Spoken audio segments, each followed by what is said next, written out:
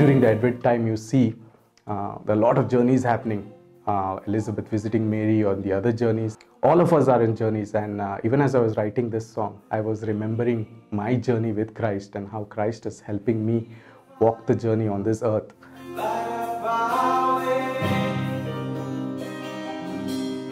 It's quite interesting and fun to work in these songs Silas composed called Coming Home, and it's a great experience for me, and to see in a new song which someone's never played before, and putting our thoughts and ideas together.